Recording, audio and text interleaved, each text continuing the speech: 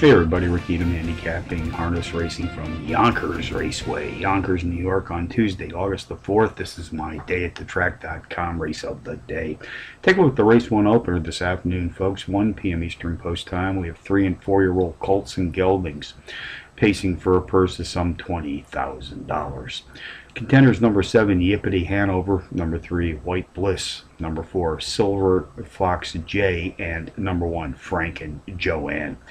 Number 7, Yippity Hanover, qualifies as a Trackmaster Harness Pro Power Pony, is the overall speed and class profile leader in this pacing field today, has posted a pair of power run wins in his last 3 starts.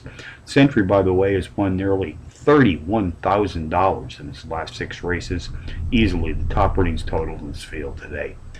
Number 3, White Bliss, a 6-to-1 shot, has hit the board in power run fashion in both of his last 2 adventures, including a power run win in his last start.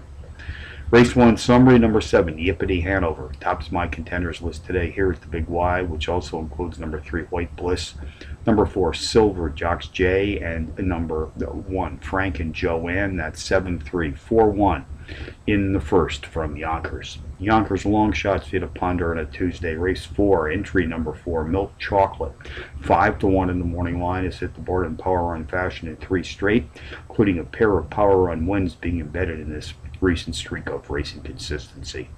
Race 6, entry number 4, Enduro Hanover, a 10-to-1 bomb, the speed and class profile leader in this trotting field, also qualifies as a Trackmaster Harness Pro Power Pony.